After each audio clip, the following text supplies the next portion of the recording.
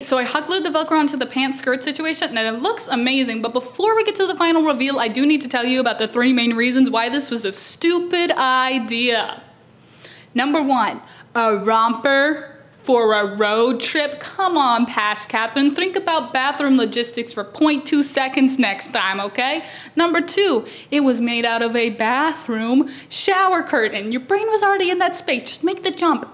The curtain itself, the fabric, it sucks. It's itchy, it's falling apart. My floor looks like I own a dog. Also, it's really warm because number 3, there are a couple layers to this and this fabric was designed to keep water in.